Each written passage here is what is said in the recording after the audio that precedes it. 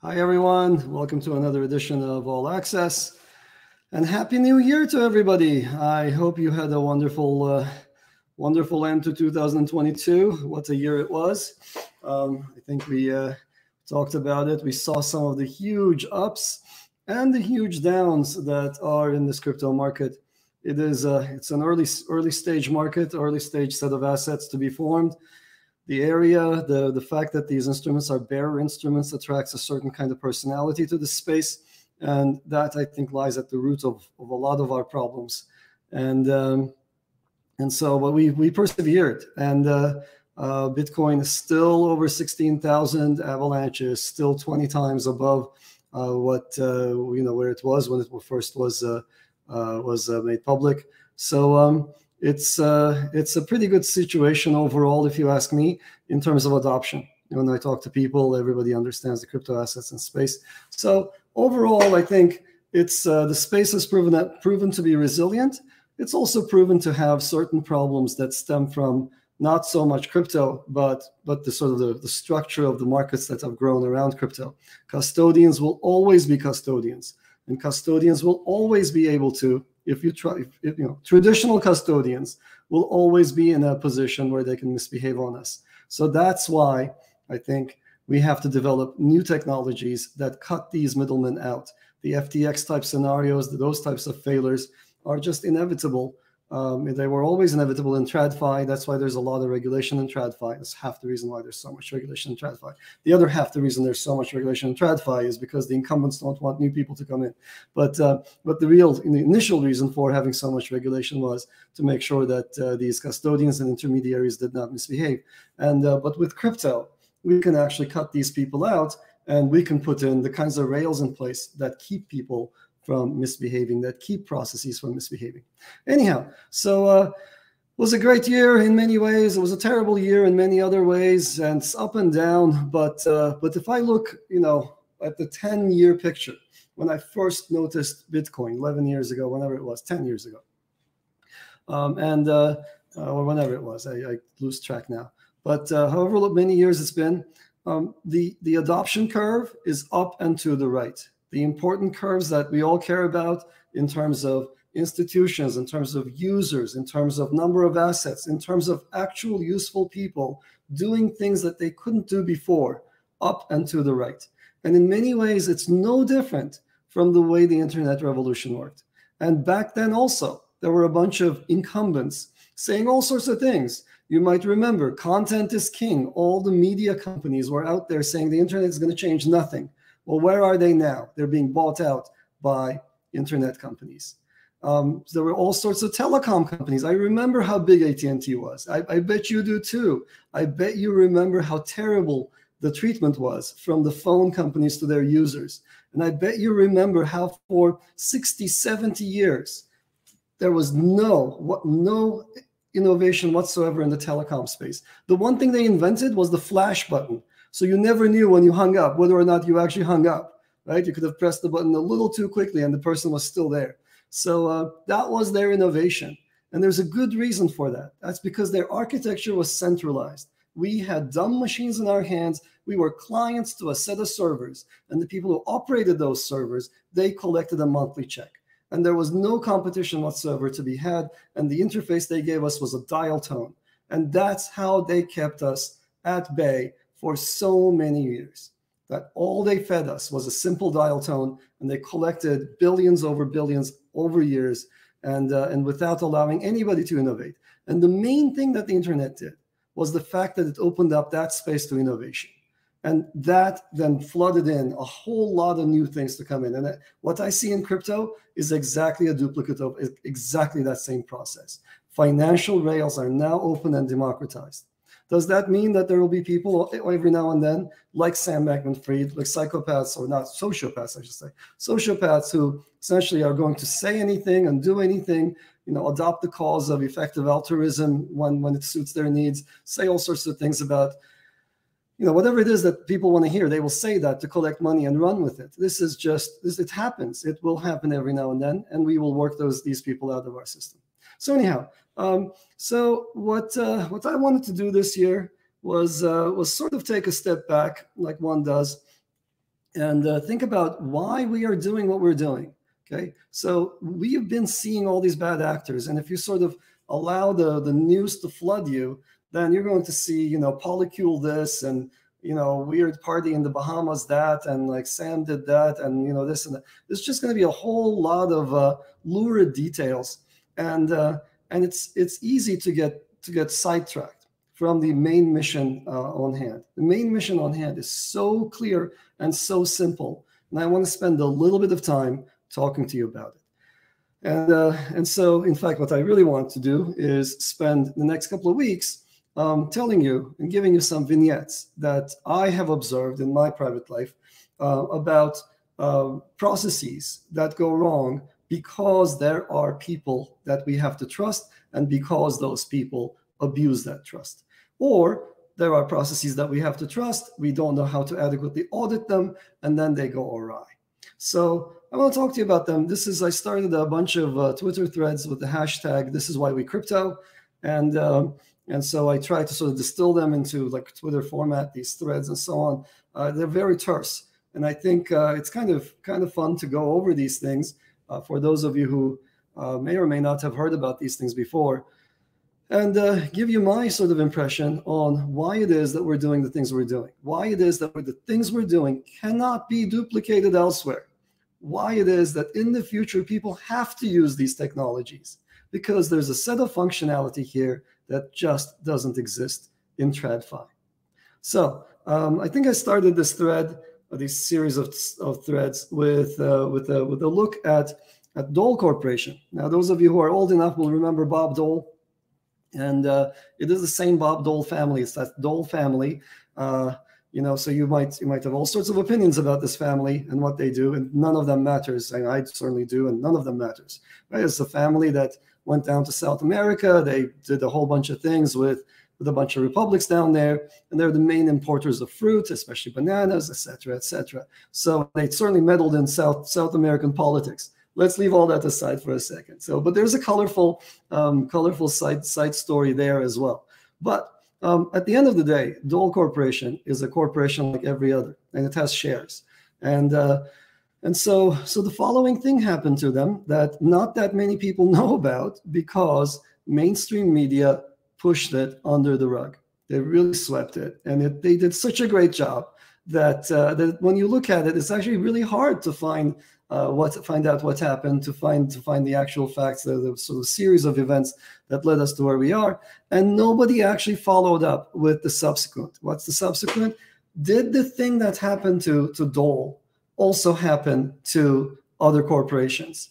And did we all suffer from lower valuations in our 401k plans and our retirement plans? And I think the answer is a resounding yes. It has to be. But I never saw anybody actually get to the bottom of it. So I want to tell you what happened with Dole. It is fairly straightforward. So there's a CEO at the head of Dole Corporation. Bob Dole has passed away, of course. The family, whatever, it was a family. Once upon a time, it was a family company. Then it becomes a publicly traded company. There's a CEO. The CEO decides, hey, the valuation, and this is going to be important later on. There's a reason why he's deciding this. He says, the valuation, the market cap for our company is too low. It's so low that I want to take this company private. I can find money from various sources. I can buy out every single share, and then it becomes private. And then, of course, the return on my investment is going to be higher this way than to keep this thing afloat in public markets. So that's fine. He can decide that. And so these things are trading at some value. The shares are trading at some value. Then he decides to make a transaction to take the company private at, I forget the number, let's say $12.95 a share or something. So he wants to do this, and he's got the board on his side, et cetera, et cetera. And so it's about to happen. And but then there's a lawsuit from the shareholders saying, no, this is too low. This price at which this person is taking it private is too low. And the lawsuit is settled. And the settlement terms say everybody who held shares of Dole Corporation now has a claim to, I forget the amount, about $2 extra. It should be like $14.95 as opposed to $12.95, something of that magnitude. Okay, well then how is that going to get settled? Well, it's going to get settled by everybody who holds Dole shares sending in a letter and making a claim saying, hey, I was a shareholder, you owe me $2, per share. And it's fairly straightforward. And there used to be at the time, Dole Corporation had issued 36 million shares. So they expect, potentially up to 36 million claims. They want to pay, of course, up to 72 million extra dollars. That's sort of a sensible thing to do given all the terms and conditions. Well, so they open up a website and claims start coming in. And lo and behold, there's about, I forget the numbers again, about 49 million claims for 36 million shares. That is to say, in aggregate, there are about 5,000 people who, in totality, they believe they hold 49 million shares. Well, how could they think that? Well, they think, it can't possibly be true that they held that many shares, because there aren't that many shares to go around. There are only 36 million of them, and yet there are 49 million people out there who think that they hold those shares.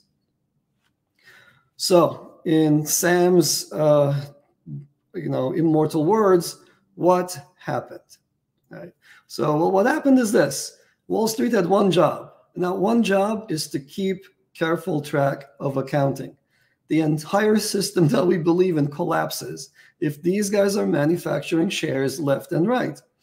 The entire valuation system is broken if you think you issued 100 shares and these guys are trading 200 of your shares, 100 of which you did not issue. Well, who got that money? Where did that come from? Who's got that wealth in their pocket? It's entirely broken if the system is able to manufacture assets out of the thin air.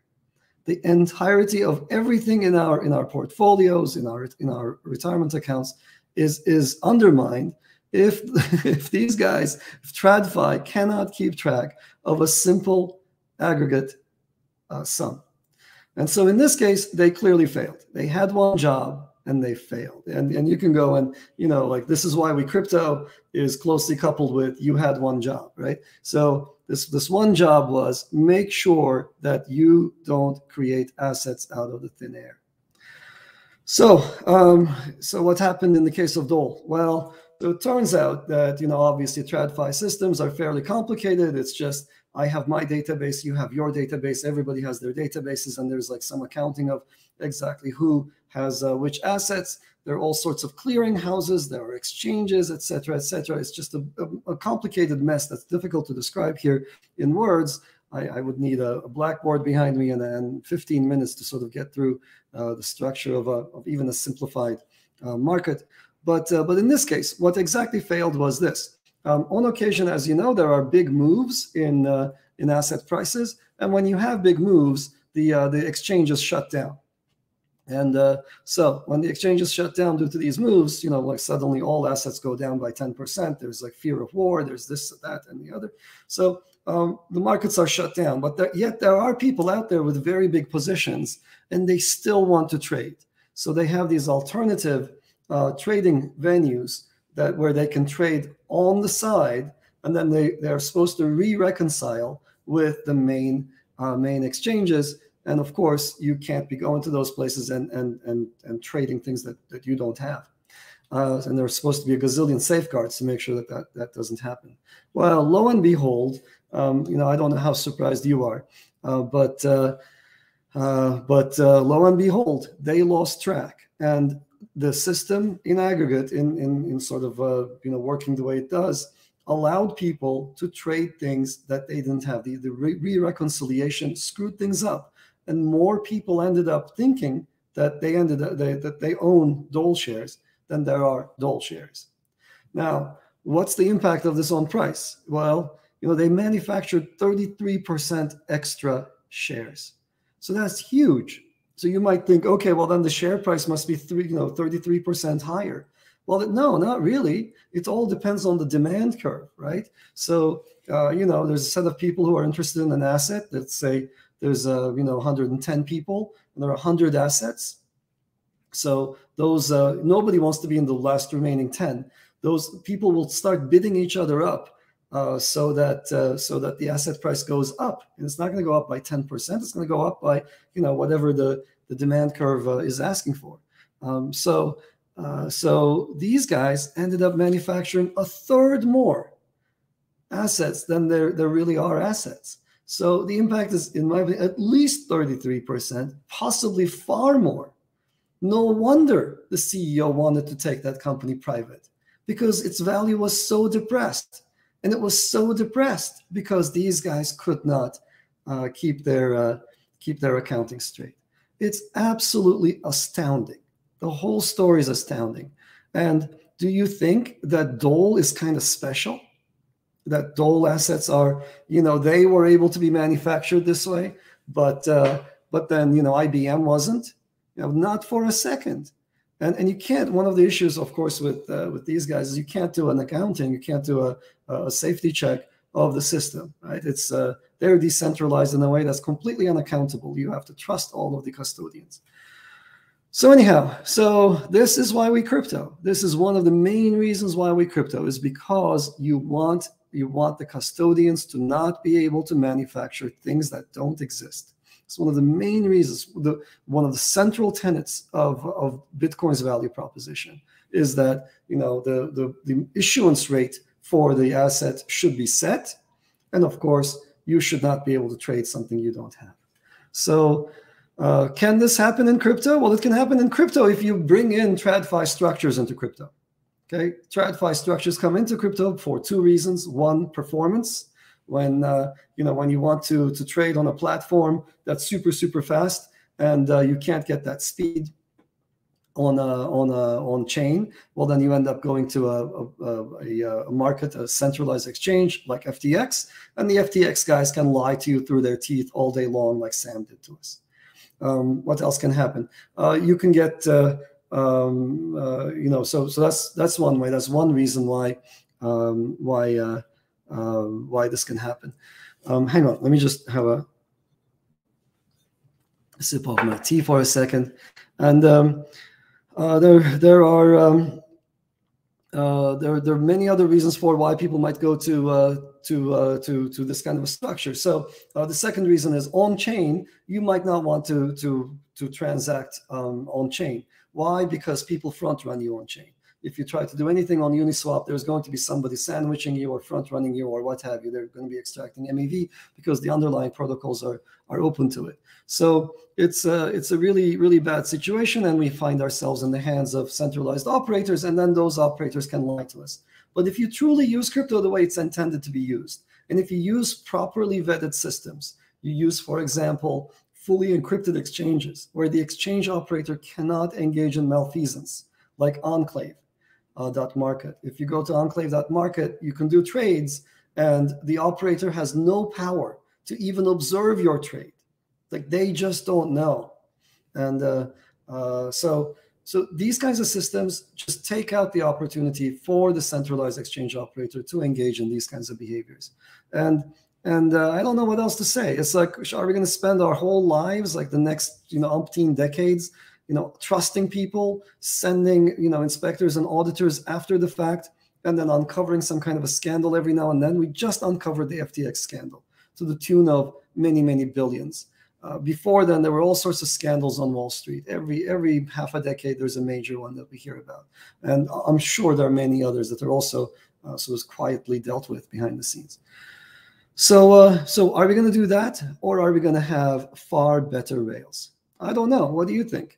No, so I mean, the answers, I think, just present themselves, immediately. That crypto is a far better foundation for building any kind of financial structure than what we have. The other thing I want to talk to you about is another story. Hang on, I have to bring this up though, because without it, I lose my track of thought. But I want to talk to you about this thing that's happened with the Department of Defense. So that's a separate issue with a couple of airplane parts that caused a lot of airplanes to be grounded. I think. Hang on, I have to find my own tweet thread to remember exactly what happened here.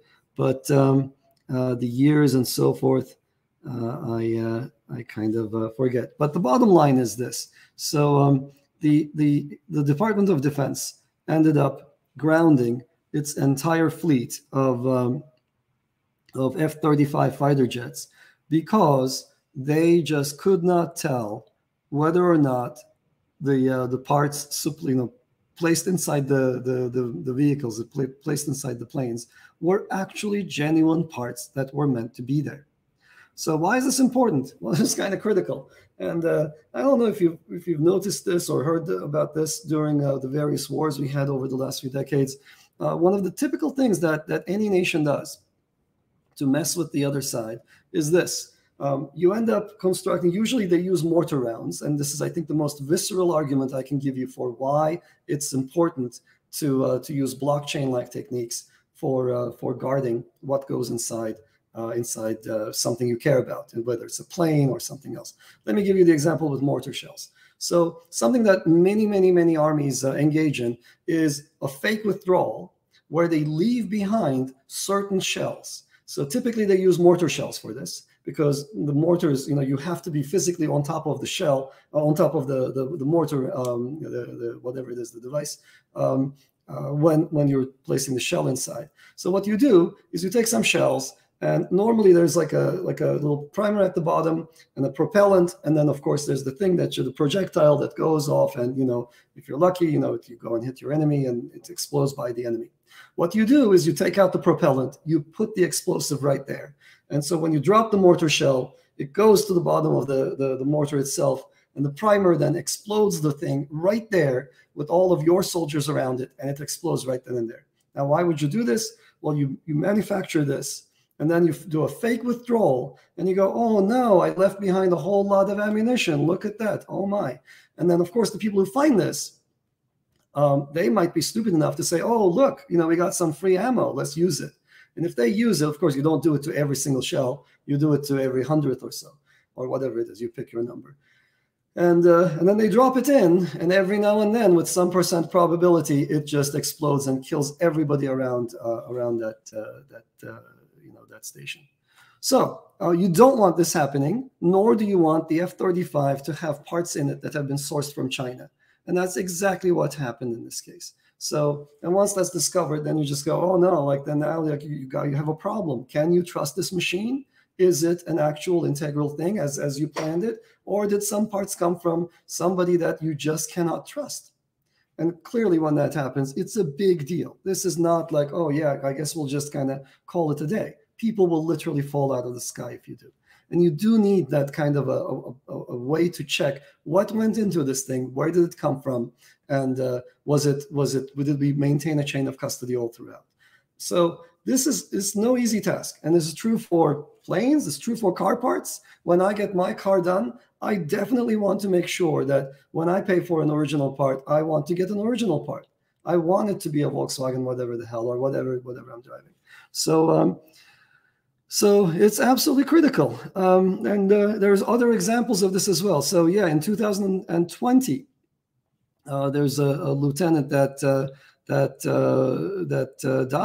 who died because his ejection seat failed. And the ejection seat failed because there was a counterfeit part. Like, this is no joke. There are people who literally die as a result of our inability to keep track of provenance for parts. So these supply chain problems are really, really important. And there have been many people who've touched upon this. And it seems like, you're going to hear all sorts of noise around it.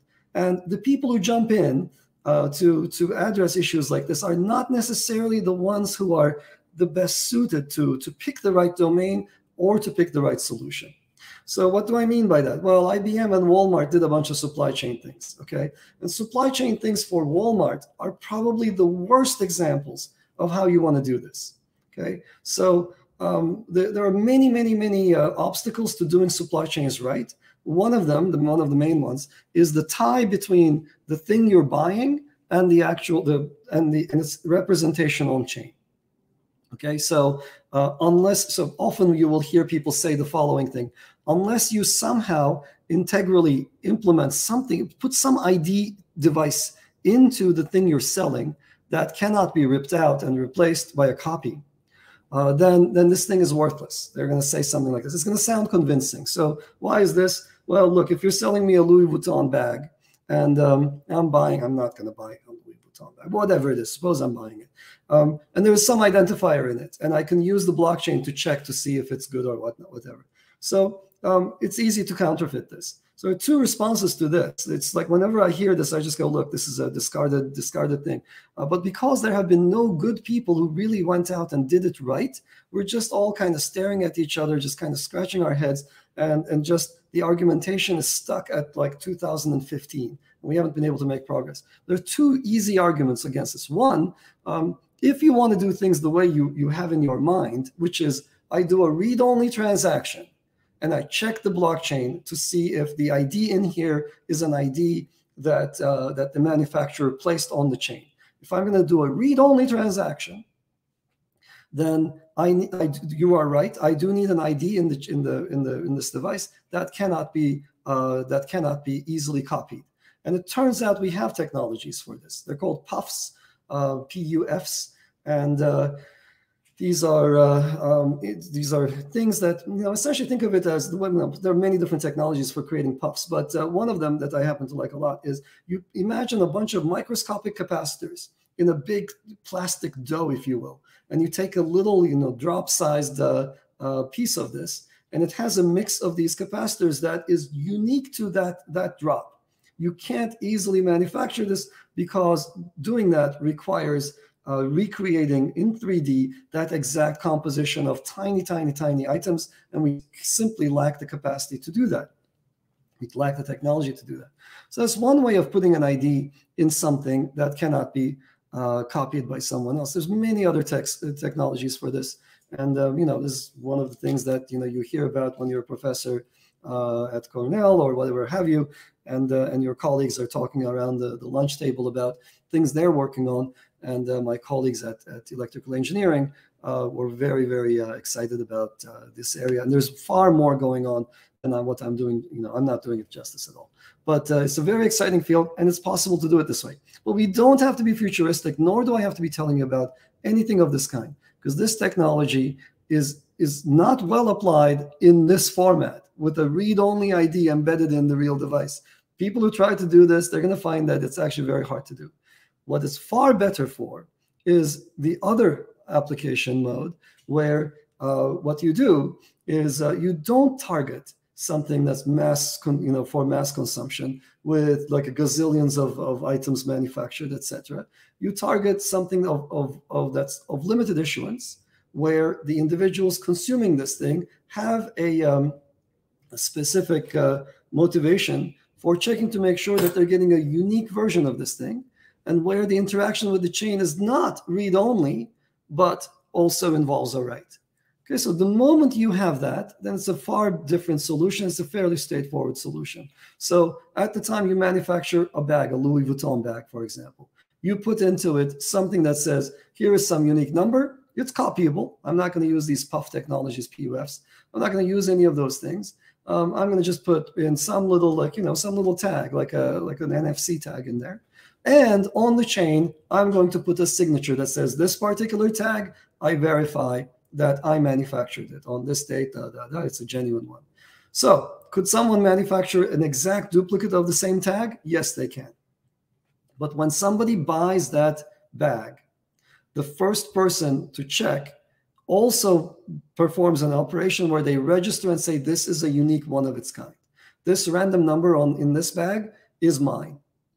And now for you to actually manufacture a fake bag that's not a Louis Vuitton, well, then you'll have to come, that is not going to be, has not been claimed by someone. You'll have to manufacture a random number, not very hard, but then you'll need that signature on chain that says this was manufactured on this date at this facility by Louis Vuitton, the manufacturer. The same goes for plane parts. The same goes for car brakes. The same goes for whatever you care about. And it's a fairly simple check. Very, very straightforward to do. And this is the kind of thing that, for example, at Avalanche, we worked with Materium, a startup that was actually doing exactly this for authenticity of parts. And it's very, very simple. And all it requires is not coordination and giant consortia who all have to agree on this, that, and the other, but a simple agreement between the manufacturer and the ultimate consumer. The problem, of course, is it doesn't scale. This is not for checking everything. You shouldn't be thinking about doing this for, let's say, I don't know what, for pieces of chocolate, okay? So there's like gazillions of those, and the consumer of chocolate is too busy eating it to do a transaction on chain. But it applies incredibly well to car parts, to plane parts, to defense material. Well, of course, that's where it should be applied. And of course, the IBM Walmart cooperation was destined for failure. They were going down the consortia route. They were doing all sorts of fancy stuff. I don't know what state it's in, but I could have told you a bazillion years ago that yes, they're going down the wrong route, wrong structure, wrong architecture, wrong technology. They were using Hyperledger because it was in vogue at the time. Just destined for nowhere. And so this is the kind of thing that we do somehow as a society. It takes forever for us to wise up and realize, hey, this is not the best use of our technology. The sort of the simple-minded thinking that people have is like, oh yeah, this is how I solve this. Is typically wrong. You need someone to come in and think a little bit critically. It's not even that hard, nor does it take that long. And then you have to identify the use cases where the tech is a good fit. So that too, this defense example of supply chains and authenticity of parts is another reason why we do crypto. There is no other way I know of being able to do this. Could you do maybe a centralized website? Maybe, but then, who's going to run that? And won't they just start demanding money from all the people who run that thing? So the nice thing about blockchains is they're a public good. They're open to everyone. And so you create a subnet for these authenticity certificates. People participate. It's open to all.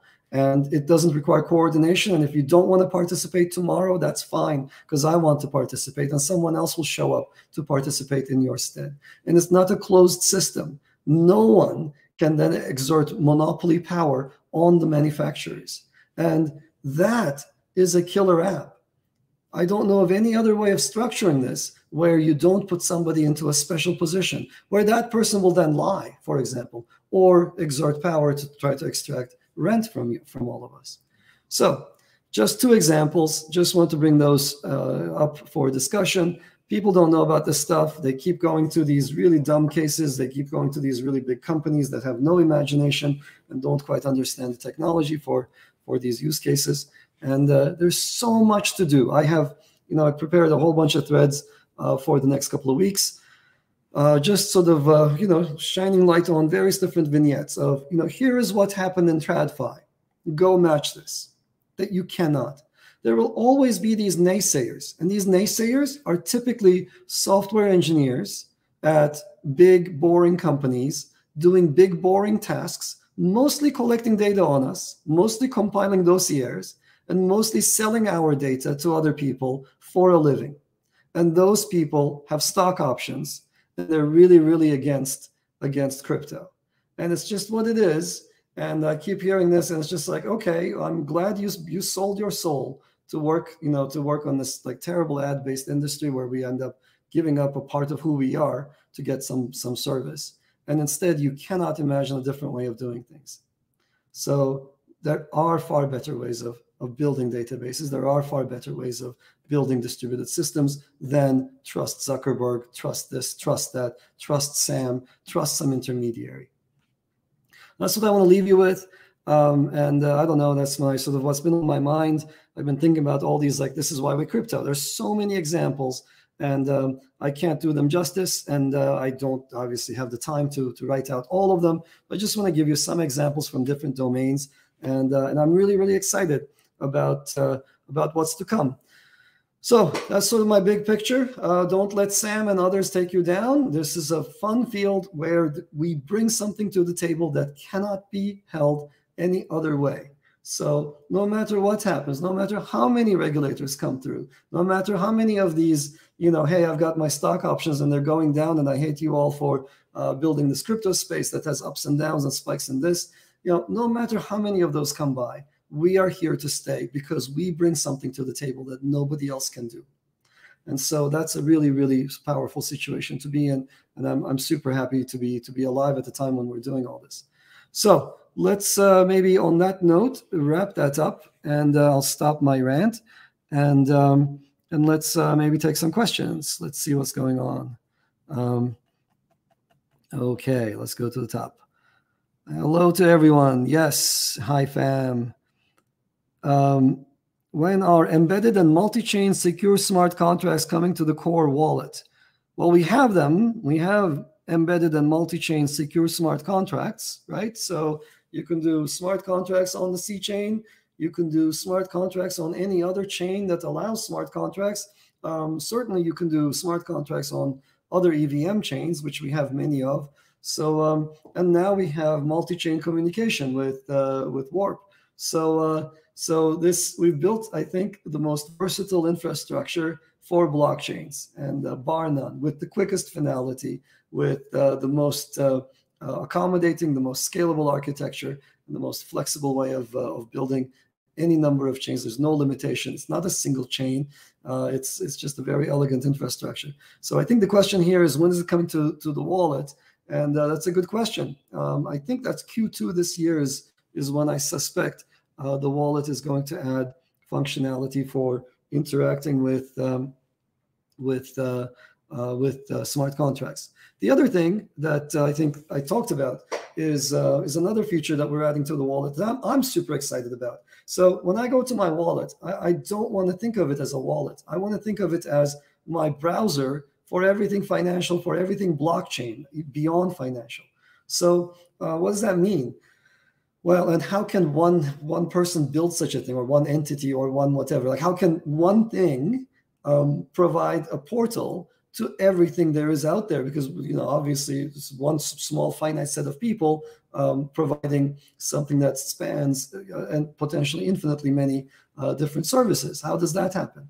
Well, I think something that I'm super excited about is an extensible wallet, a wallet where the backend services can drop these extensions, and those extensions can then, you know, provide, essentially think of it as a tab. So you go to your wallet, and over there, if you want to do a swap, then you click on the swap tab, and then it gives you options for doing a swap. If you want to do an interaction with, I don't know what, with any default, with lending, you press the lending, lending tab, and you get the lending options. And if you don't like that lending tab, then somebody else may have provided a different lending tab, and then you use their lending tab to do whatever it is you want to do on another service. So this is not quite easy to do, because essentially what one would have to do is take code provided to you by third parties and then run it in the front end inside a wallet, which potentially has access to very, very private information, to the keys that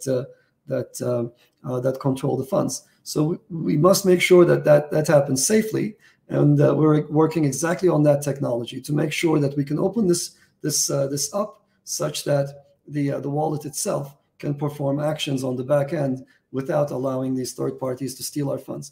These things about, like, authorize OpenSea to do this and that, authorize this application to do that, that should go away. There should be no authorization of any kind.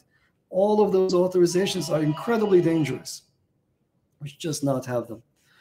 So anyhow, so these are some examples of things we're working on, and I'm super excited about the year ahead. I think Core already with mobile out, so we have Core browser extension, we have Core desktop, and now we have Core mobile. It's a full-fledged product. It's incredibly good. If you haven't tried it, try core.app. It's really, really cool. And I think in the year to come, it's going to just surpass everybody else out there. If you're comfortable with MetaMask, try Core. Very different universe. Okay. Please do not make your posts only in English. Yeah, I'd like to do that. So I get this a lot.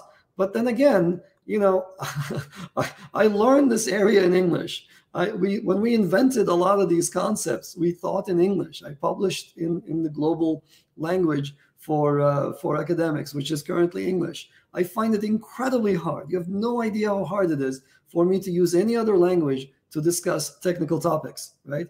So if I ask you to describe, you know, how to make I don't know what, if I asked you to talk about, you know, how to have bluefish and a little bit of raku on the side of the Bosphorus in a language other than Turkish, I bet you too will find it impossible, because that requires a certain mindset that we picked up in one language, and to do it in another language is incredibly hard. So much respect to any simultaneous translators who are able to do that. I find it really, really hard. So, and my audience is global. Yes, I hear you. I would like to, On occasion, I do these things. It's very taxing. I can't do anything, for the rest of the day. Once I do it, it's just so hard, and so I just can't be handling that. So my apologies to you all as English, and that's what you're gonna get. So favorite club or bar you have been to? Oh, that's a good question. I haven't been to a club in such a long time. I think the last one that I went to was Opium in Barcelona during Avalanche Summit, and it was fantastic. So I bet you there's going to be a whole lot of people who are going to tell me that it's on the decline, it's crappy, whatever. The DJ was great that night, and it's just the DJ was just great, and it was all the summit crowd. So it was a bunch of crypto people. We had such a blast there. It was wonderful. I remember everybody who was there. It was just we had, I don't know what, maybe 100 people from us, maybe a few hundred other people there, maybe more. It was just fantastic. So that's my favorite club I went to in the last year, I guess last year. Let's see. What's the best way to try to convince very skeptical computer scientists have actual use cases? Oh, look, I think I answered that question. This is why we crypto. That's why I'm doing This Is Why We Crypto. You're going to get like Stephen Deals, right? Stephen Deal will, these are people who formed their opinions a long time ago. They looked at Bitcoin. They looked at the narrative for Bitcoin. Then they looked at Bitcoin. Then they came away saying, oh, look, this narrative doesn't match this tech. They are not wrong. Okay, so the Bitcoin narrative has changed over time, and the narrative now matches the technology, and there's much more in play than what there used to be. These are people who are not exactly early movers, and they're not stragglers, and that's the problem. They come in at a time when they take a snapshot, and then they shut down, and they think, okay, I understand this technology, and it's shit, and it's crap, and I don't know what to do about the people like this. They're not open-minded, and of course, they. But you give them time. They're slow, right? So they're not very fast-moving. You give them time. In 5 years, Stephen Deal will be deeply embedded in the crypto space. I already see, for example, early signs of him actually venturing into this space. You can't be a strong critic of a space without eventually realizing, hey, there is something here. It's just impossible. There is something there. So give these people time. You don't have to personally convince them, but I want us to not ever lose sight of the fact that we are doing something unique and different than what other people can do. We have access to technology that they don't have access to. All right, GM, hi, yes. LFG, yes. Any cool travel story? No, my cool travel story. I have a lot of travel stories, but most of them involve getting stuck at airports and so on. So I'll think about a cool travel story. I don't know if I have a cool travel story off the top of my head. Yeah, most of my travel recently has been. I keep flying back and forth. I have some older family members that have health issues, and so I keep traveling a bunch. But it's just usually I just put my earphones in and just go back and forth and just sleep on the way and have severe jet lag on both sides of the Atlantic. Would you say WAGME just for the new? Yeah, WAGME, that's clear. So there'll be all sorts of things. Now, DCG is having issues, fine. Genesis might have issues. It's the same group anyway, DCG, Genesis, fine. Genesis having issues. It's like, is it a problem? No. Will they get money clawed back for Alameda? Who cares, right? At the end of the day, we will wake up to news of this kind. Will regulators go after Binance? Maybe. Is it going to be the end of the world? No. Will Tether collapse? I don't think so. There's going to be all sorts of issues like this. Just punt. I just punt it all out. It's just not my concern. None of this affects what I'm doing at all. And none of it should affect the market in the long term. So remember, in the ginormous railroad boom, more fortunes were made after the crash than before. Also, again, in the 90s, when everybody left what they were doing and they went into day trading .com stocks, remember those days? Sinbad was like on TV, portraying some guy who was day trading. And everybody I knew was like starting a dinky little startup, not unlike all these L2s and crap. And none of them were destined for anywhere, but everybody was starting a company, starting a .com. I was a grad student at the time, And all my friends who knew anything, they would. You could write a. I remember. I'm not going to give names, but I remember people writing a 300-line Perl program and selling it for $30 million, which was huge. It's probably 100 million by now. So, people were making money doing really crappy little things left, right, and center, and it didn't seem right. And I bet you there were people back then saying this .com thing is all a bubble, et cetera, there's nothing here. Well, there was something there.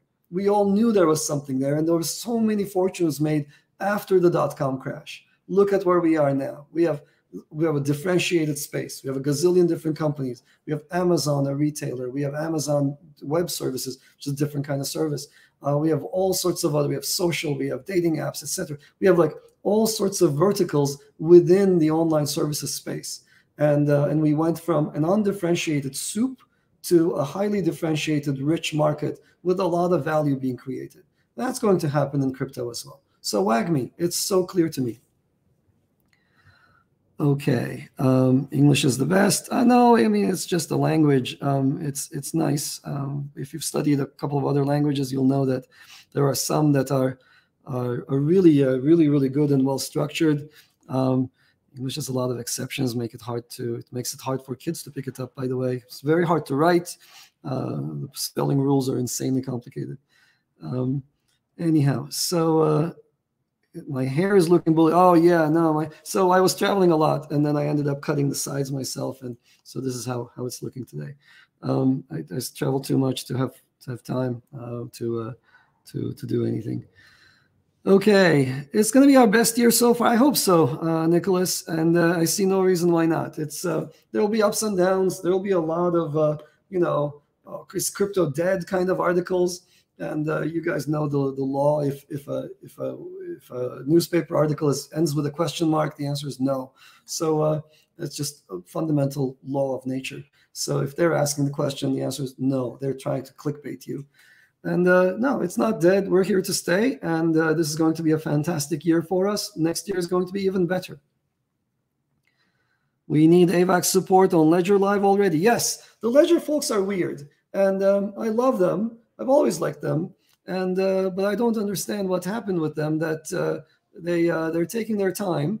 But I think that support is imminent and coming. And I can't wait for it to be operational. So they certainly took their time to support us, which is kind of odd because I personally have done quite a bit to direct people to Ledger as opposed to any other hardware wallet manufacturer. And I trust the machines they build, and I think they do a competent job in a space where there's a lot of incompetent things being done. So I like them, and so I think they need to get their act together and support Avalanche and Ledger Live. Dude, did we miss a whole intro? I don't know. Let's see. Oh, go TM, and yeah, I know. It's what we've got today. Okay, guys, stop making fun of my appearance. Yes, I know.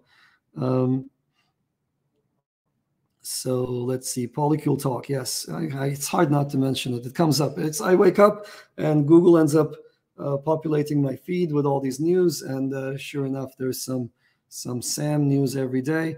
And you would think that this crypto space is intimately tied to Sam.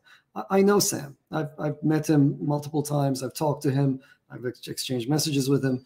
And one of the things that struck me behind the scenes, and it should have been a red flag, and I was incredibly stupid.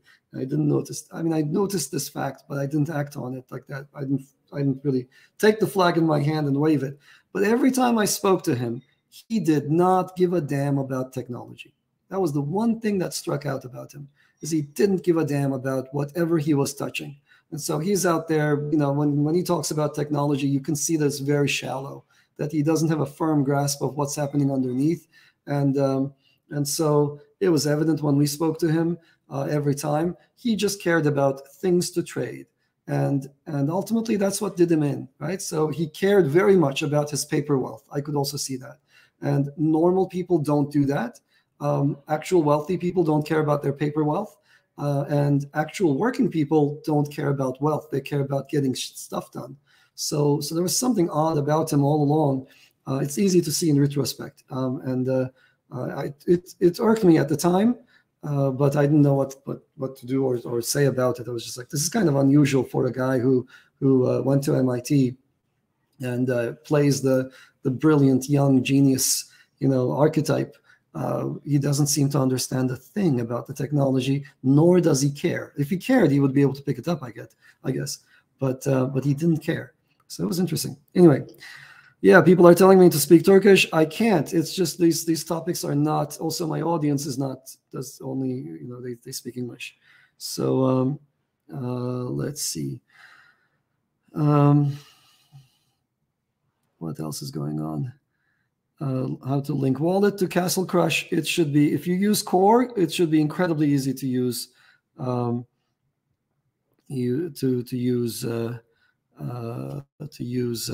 use Core. All right, so yeah, people are sad. Yeah, okay, that people are spamming this thing asking me to speak Turkish. I don't quite understand this desire. I was in Turkey for a gazillion years. Like, don't get me upset about this. I was in Turkey for a gazillion years. I would have happily stayed there. The food is great. My family was there, and I love the country there.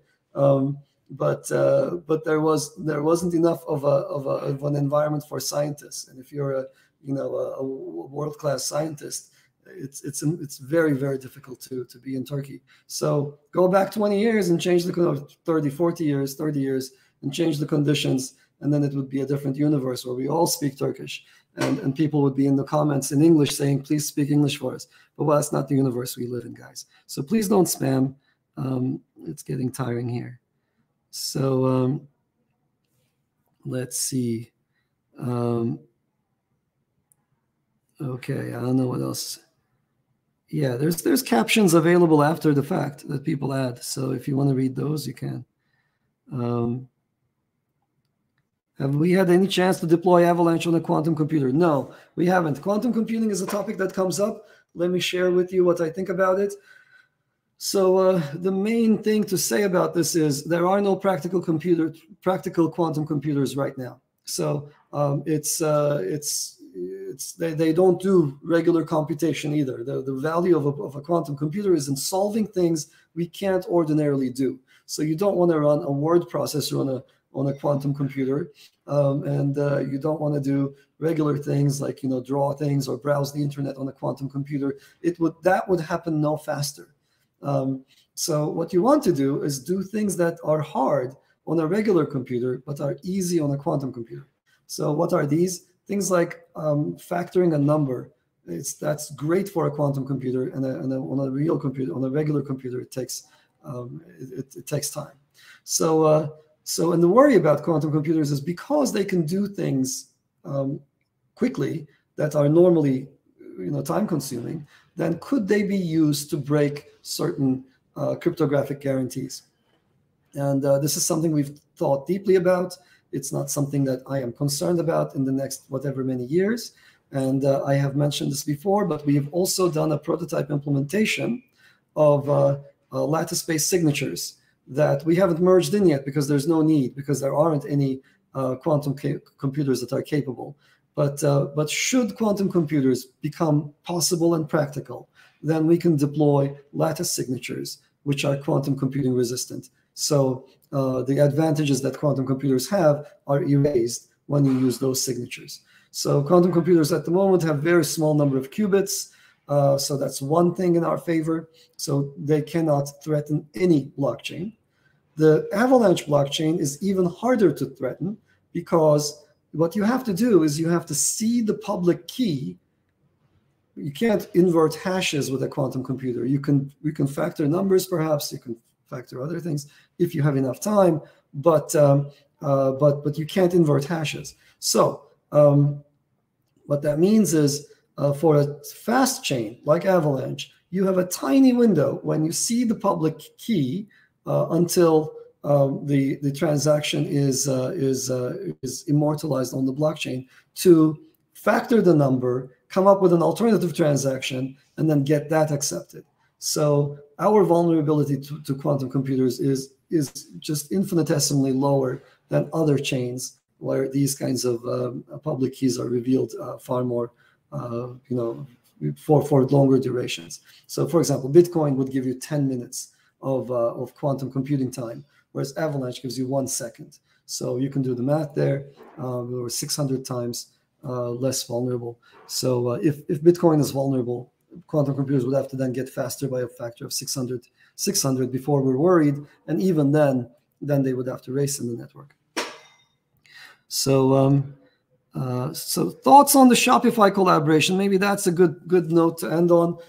We just announced our collaboration with Shopify. So if you're a Shopify merchant, you can very easily and very quickly issue your NFTs.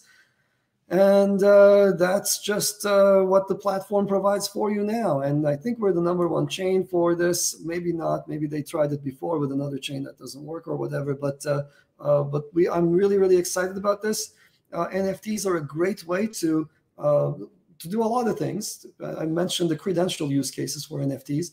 Another thing that you can do is loyalty points, identification of people who are frequent customers or special customers, and creating any kind of a brand collaboration between consumers and manufacturers. So Shopify merchants can create essentially by giving out NFTs, you create a lot of goodwill. You create a secondary market for these things, etc. And if done right by a good marketing team, they are an incredibly valuable tool. So I'm really excited about that collaboration, and I'm really thrilled to be in there. And we're one of the chains. I think we are obviously the chain that does the most in terms of technical innovation. And coupled with that, we are also one of the chains that does quite a lot of business development and partnerships. And there just isn't another chain like that. So I'm really, really happy about where we are as a community. And I cannot wait to see what happens in the rest of this year as a result of our collective efforts to build the best technology, to collaborate with whoever it is that's doing something exciting in the blockchain space, to deliver to them subnets customized for their own use cases, chains developed specifically for different applications. And in total, I think the offering here is just immensely ahead of everybody else. If you look at what's going on and you measure it not in the number of words or number of funky equations, etc., but in terms of actual tech you can use, we are far ahead of our competition. People are trying to get to single slot finality. We already have that. I don't have to do anything. I don't have to write a blog post to you guys with equations in it or whatnot. And I think, I've mentioned this before as well. There is no number I know how to write a lot of blog posts with Greek letters. Okay, I know how to write blog posts with all sorts of fancy characters. And I was never in the business of selling hopes and dreams. We never did that. We were always in the business of selling concrete tech that works. And that's one of the biggest differentiators between us and our competitors. We have what they are trying to achieve. We have what they are trying to get to after umpteen years of effort. So I think it's a really nice situation to be in. So my hope and my parting message to you is we're going to get all sorts of detracting news from all sorts of people about the crypto space and so on in the aftermath of something like the FTX failure. Pay it no mind. It'll all go away at some point. In 2 years, people are going to be still trying to trade their FTX claims and so on. There's going to be a lot of noise. It's just, he's still going to be in the news, etc. But it just doesn't matter. It doesn't matter today, and it won't matter at all then. So what does matter is the tech and the use cases, and they're ample. The use cases are ample, and the tech is ready to meet them. So I'm really excited about the year to come, and I hope you are too. So thank you very much for listening to me. Hope to talk to you next week.